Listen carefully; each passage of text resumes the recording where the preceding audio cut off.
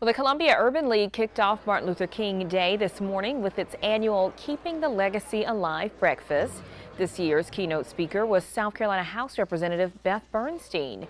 Other community members like Columbia Mayor Daniel Rickenmann and worship leaders were also present. This year's theme was promoting a beloved community, inspired by Dr. King's own words.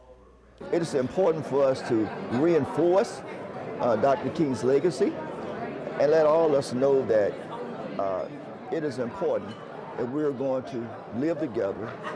If we're going to make progress, then we all have to work together.